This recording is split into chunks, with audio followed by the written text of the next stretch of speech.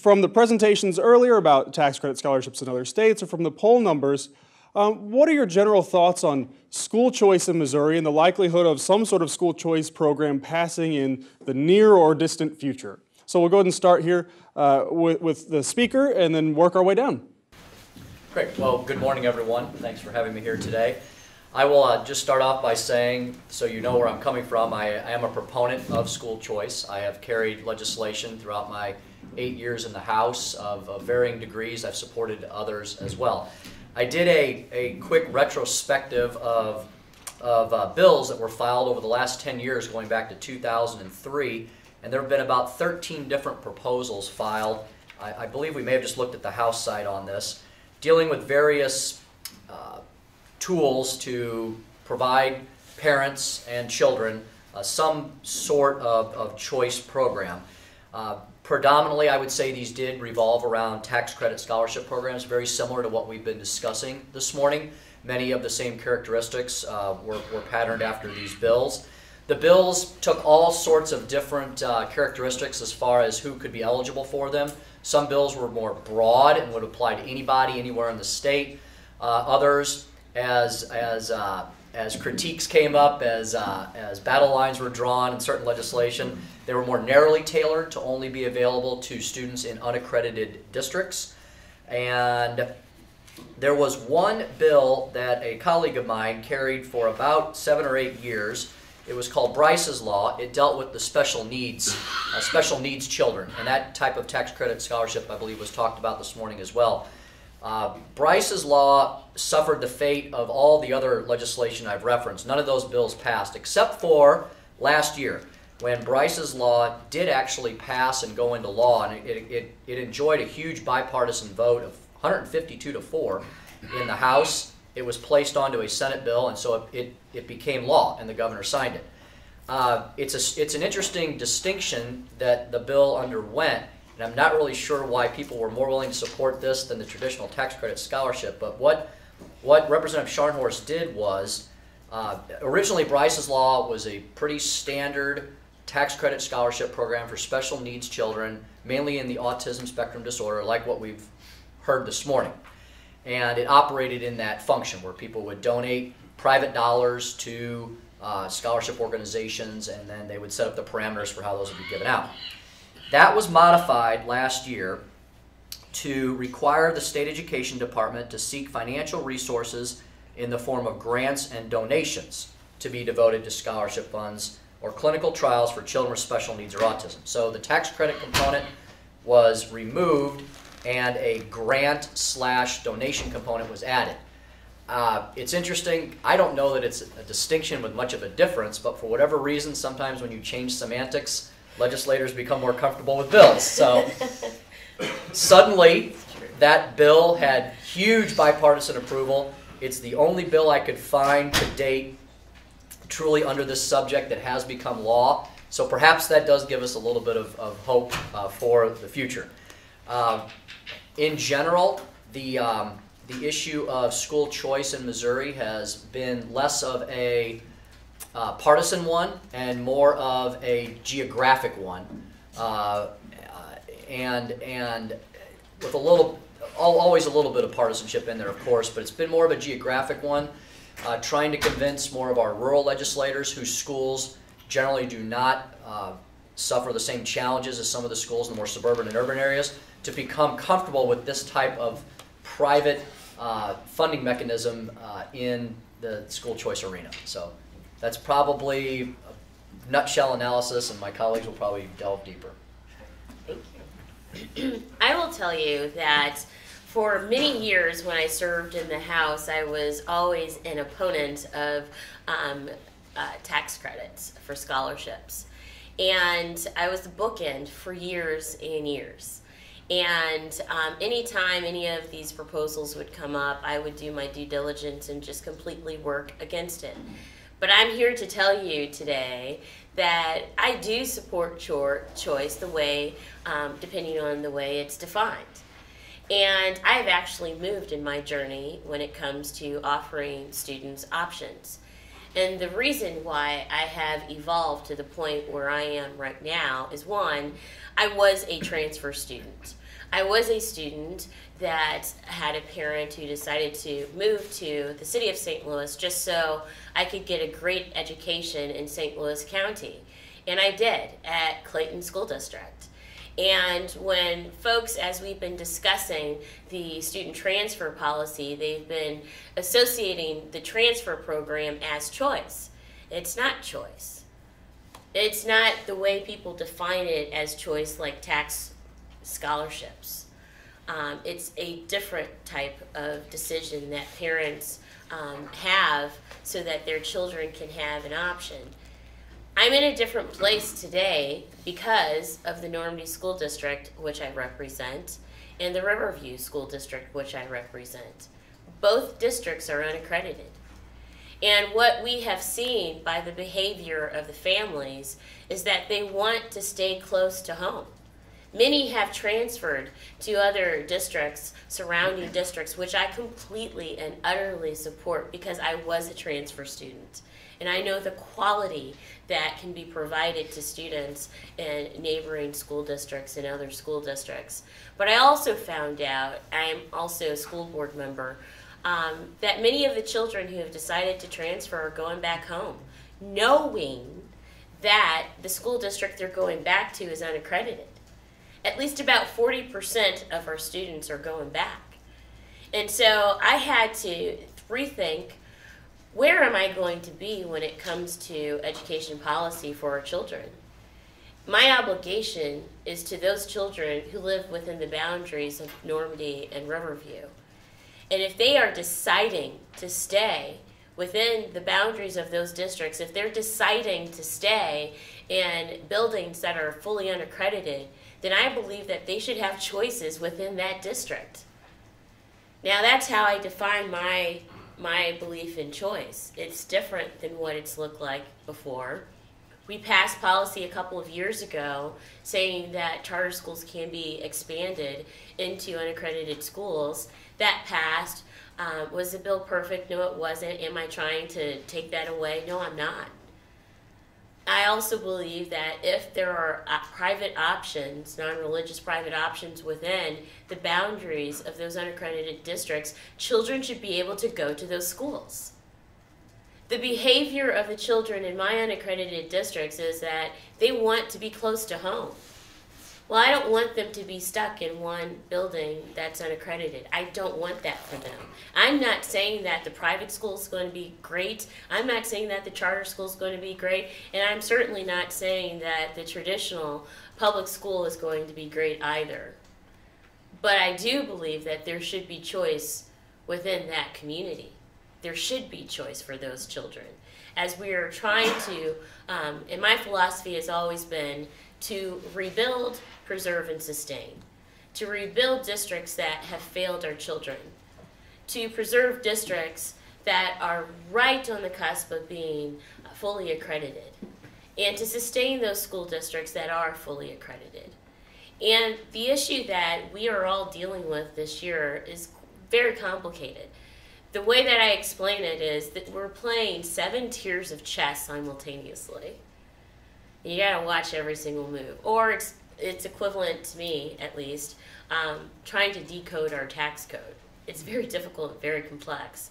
So I am a supporter of choice, depending on how it's defined. I want my children who live within these boundaries to have choice. They want to stay in Normandy. I'm not going to change their behavior.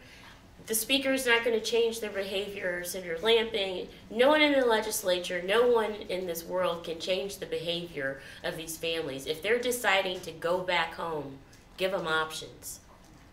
Until we get to the point where we can rebuild those districts that have failed them. And so that's kind of where I am. I've evolved. I'm on a different journey. As I say that I was the bookend, and I was the bookend. I'm no longer the bookend because I have to address the concerns of my students. I'm not falling off the cliff, but I do want to give as many opportunities as possible within the boundaries of unaccredited districts for the students that just so happen to live in the wrong zip code. Well, before I started, I would just say that the Senate really benefits Senator Chappelle Nadal's experience on the University City School Board. And the Senate is 34, and of those 34, there's no doubt that Senator Chappelle Nadal has the greatest understanding of the inner workings of a district and how it interacts with its school board. So she's been a tremendous resource. I very much appreciate the polling information and the professional nature of the poll. It's a little depressing, though, in that the poll is so obviously, you know, it's so overwhelmingly in support of choice when the political realities are so very much different than that. Missouri has a very strong filibuster. We have 34 senators, and 2 or 3 or 4 senators can stop just about anything. But I'm not here to tell you that 2 or 3 senators are opposed to choice. I'm here to tell you that the institutional education in the state of Missouri is the single strongest lobby that is in the Capitol, bar none. And a lot of it can be understood through what we learn through the poll. So when you look at the overall satisfaction levels of schools, we see that the level of dissatisfaction is highest in urban, suburban areas, and the overall state numbers are slightly, you know, they're somewhat better, which means that in the rural areas that the satisfaction level of public schools in rural areas are higher. But I would disagree a little bit from the speaker in terms of it's not a rural suburban thing so much as if you think about the Democratic Party pretty much controls the urban and suburban areas. And with the exception of very few urban and suburban Democrats, they are very much in lockstep with the educational establishment. So you kind of have the Democratic side of the aisle, they'll fight any possibility of any change. And then the rural Republicans are very much in the same camp. So their relationship with the educational establishment is just as strong. And so I would suggest that of the 34 that make up the state Senate, it's in the 20s that would stop anything that has to do with change. Now, having said that, we have kind of 2 canary in the coal mines with 3 weeks to go. There's 2 bills that really be interesting to see their outcomes. I think they'll suggest a lot to the extent that this lobby is as strong as it is. The attempts we've made to try to deal with the transfer situation, included in those attempts is the offering of a voucher to attend a non-religious private school that physically exists in the unaccredited district, using only the dollars that come from the local support. So in the case of Riverview and Normandy, it's around $7,000 that would be made available. This bill passed the Senate overwhelmingly. I think it's in the House and will pass in the House, but it has not become law yet. Keep in mind that to the best of our knowledge, there is not a non-religious private school that exists in these school districts and in these unaccredited footprints. If you see that bill, if you see that idea become law, well then I've misspoke. Then there's been a little bit of a give from the establishment's perspective. But it'll be interesting to see. I think that all attempts will be made to either kill the entire transfer bill or to most certainly remove that portion of the transfer bill. Keep in mind, I think my feelings on the transfer situation, the establishment is quite comfortable with nothing happening. They can't say it publicly, but they're very comfortable with nothing happening. Normandy will be bankrupt by July. They'll lapse the district. They'll merge it into surrounding districts. Riverview Gardens will go bankrupt next year. They'll do the same thing. And 2 or 3 years from now, the neighboring districts will probably go through the same process of unaccreditation and becoming bankrupt. The establishment is fine with that. They will not give any reform in exchange for fixing the system. So that's the one canary in the coal mine. Second thing has to do with Common Core. So as many of you are very much aware, I know the Show Me Institute is opposed to Common Core, as am I. The piece of legislation that's before that cleared the House, Representative Barr's here, he's a sponsor in the House, overwhelmingly cleared in the House, will come to the Senate floor in the next week or so. Does nothing to stop Common Core from happening in these next 2 or 3 years. It just mandates that Missouri start a process whereby by the end of October 15, Missouri adopts their own standards, whatever they may be. They may be 100% Common Core, they may be 0% Common Core. So it's a compromise beyond compromise. But it has not been passed into law yet. So it'll be curious to see. The establishment in my time there, and I think the speaker can speak to the same, he's been a consistent education reformer, is that nothing's allowed to be reformed. Nothing. There's no ground given. And that lobby is, like I said, that lobby is bipartisan, the single strongest lobby in the Capitol. So we're done, 3 weeks from yesterday is our last day at 6 o'clock. and it'll be curious to see what has happened to these two pieces of legislation, and we'll see. Hopefully we made some gains, but we'll see. Thank you so much for those comments. We'll go ahead and open up to questions now. My wife taught second grade 2 miles up Florissant Road from the Normandy School District, and they take all comers at that school. I called the lady who's in charge, the assistant superintendent of instruction for the Archdiocese, when they were claiming that they wanted some scholarship money, and I said, "You don't take all the kids." And she said, "Yeah, you're right, we don't take all the kids." Same thing went with Kip. When Kip came here, I talked to Kip, and I said, "Hey, just take over my wife's school." They said, "Oh, no, we don't want all the kids." Same thing is true right now. Those kids in the inner city that go to charter schools, the charter schools have 40% less disabled students. They have a fraction of the homeless kids. So the question I have for you is, why should any of my wife's tax money go to schools that do not take all the kids, especially the kids that are really the problem kids? And I can sit here the rest of the afternoon. I described one earlier, but that's the question. Why should we spend tax money on any school that doesn't take all the kids? Well, I would love, and Carl, you've been at just as many forums as I have. And here's what I would tell you as a school board member coming from University City. Why should half of all of our children who live in University City and go to private schools, why do their parents have to pay taxes into the public school? That would be my counter question to you, number one. Number two, there are policies that are put in place, not at all charter schools, but many of the charter schools that I have gone to that absolutely do have special needs children, because I've seen them for myself, and they do extraordinary jobs. I'm not saying everyone, but I've seen it. I have seen it for myself. Well, I know what I've seen, Carl. And I spend 9 hours a week in classrooms in both public and private schools. Every single week. Religious schools, traditional private schools, and our public schools throughout my district and in St. Louis City. That is what my dedication is in my personal time, on top of being on the school board.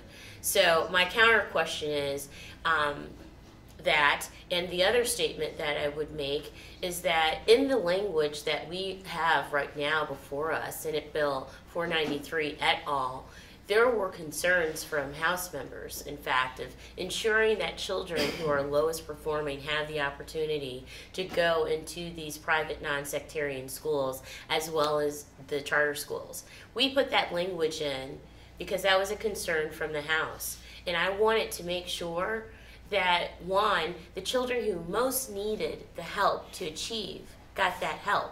Because what we have seen in this New Age transfer program is that some of these receiving school districts, they're cherry picking.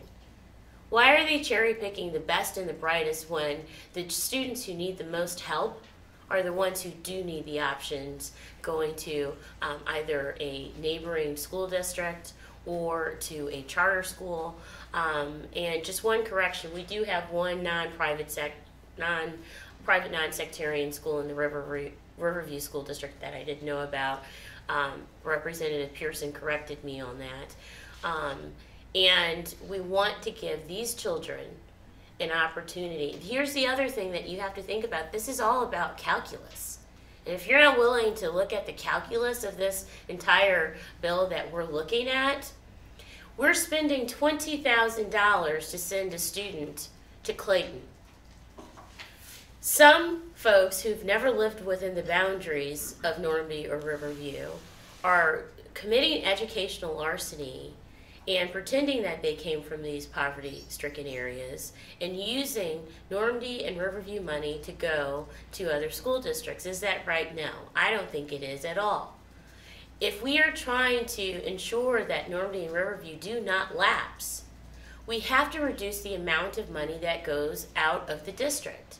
So my constituents When I posed to them the question, would you like $20,000 to leave Norm D, or would you like $7,000 to move out of Norm D? It's your choice.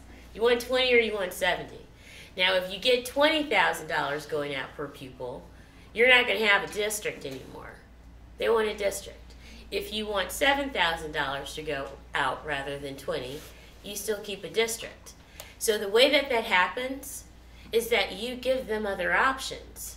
And if you can give them, our Constitution does not bar local money, local taxpayer dollars from going to a private non-sectarian school.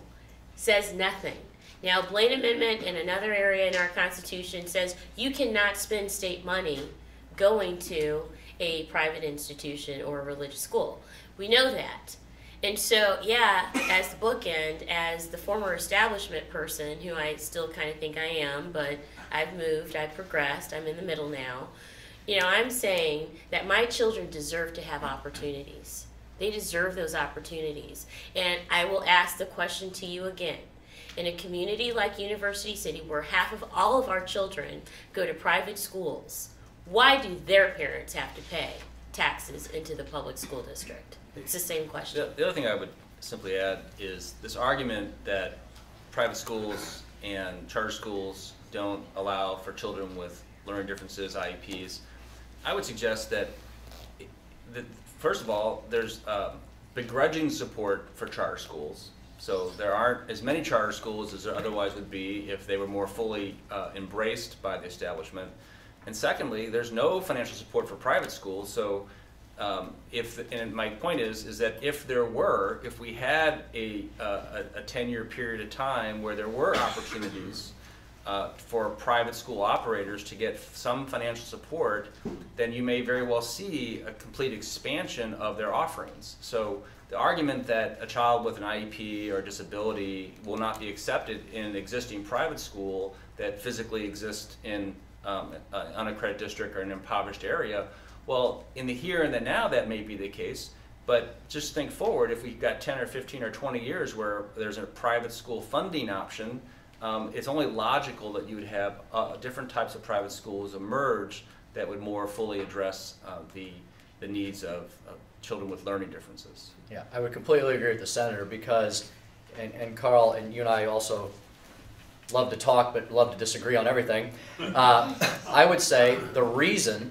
there's not more opportunities for those children is because there's not more choice. It's sort of a circular negative reasoning. If we don't have true choice in this state, we have extremely constricted, limited choice. Charters are extremely limited. Tax credit scholarships do not exist. There really are no choice options.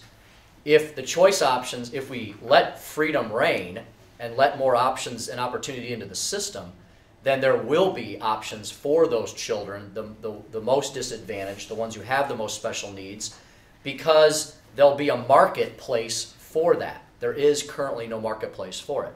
My second point is, what's the alternative? Doing more of the same for 40 more years? That's what we've been doing for the past 30 to 40, and we have more and more unaccredited and challenged districts, not less and less.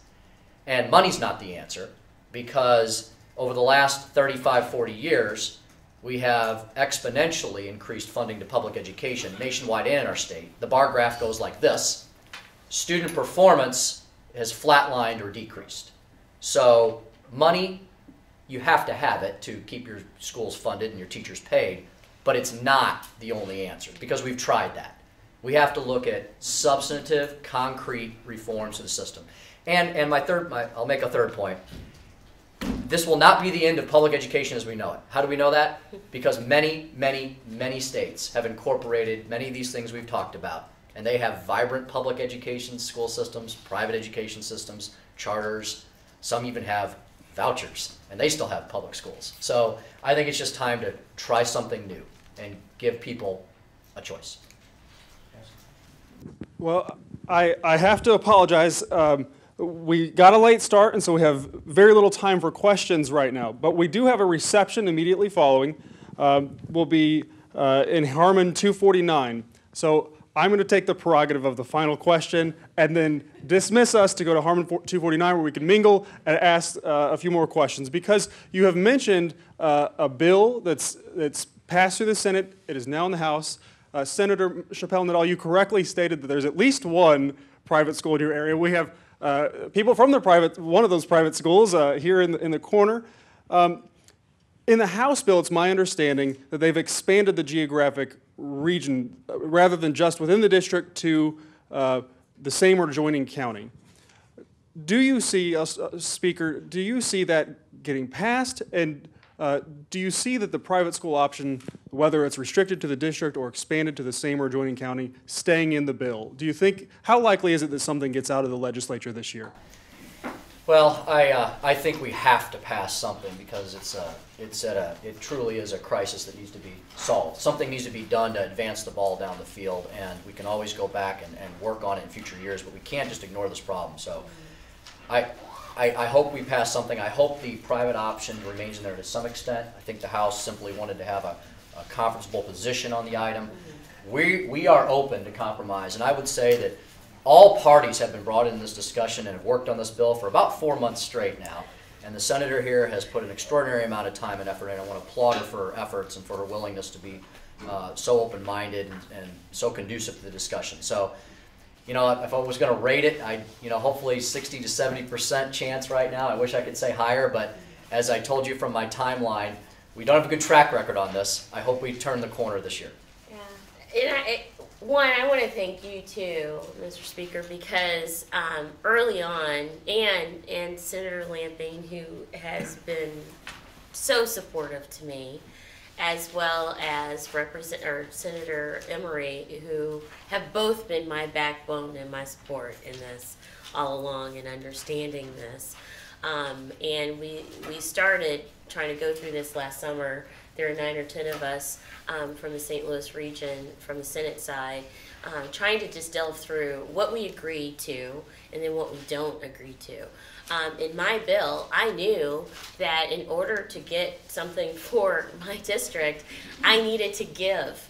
There is not going to be a bill without the private option. I know that. Ray Charles would know that. There is not going to be a bill without the private option. And many of my colleagues who I have voted 150% with for my entire tenure, they're completely and utterly opposed to the local private option.